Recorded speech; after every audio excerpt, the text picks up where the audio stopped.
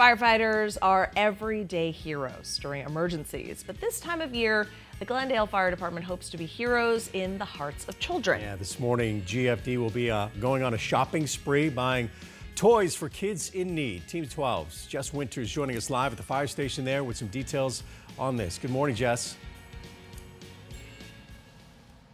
Hey, good morning to you. Look at this. All these toys going to kids in need thanks to the Glendale Fire Department and also the kindness of those who donated. Joining us now is Captain Ashley Lodge with the Glendale Fire Department. How are you doing this morning, bright and early? Thank you for having us.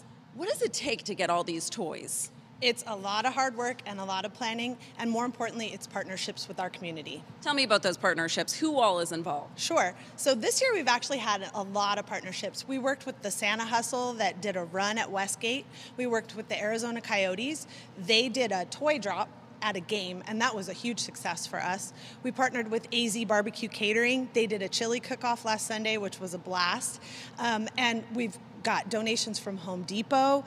And lastly, we partnered with the Salvation Army this year, and that's our first time doing that, and that's been a huge help for us. And we already have toys here this morning, clearly, but more toys to come because what's going on today? Right. Today we are going to have some firefighters shopping with our mayor and council from the city of Glendale at Target.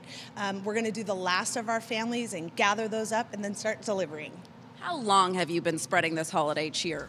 You know, it's pretty cool. This is our 20th anniversary. 20th anniversary, and how much money have you raised overall in those 20 years? This is a big number.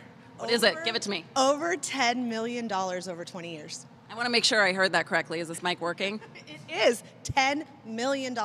We really prioritize the community and making sure that we're giving back the way that the community gives to us.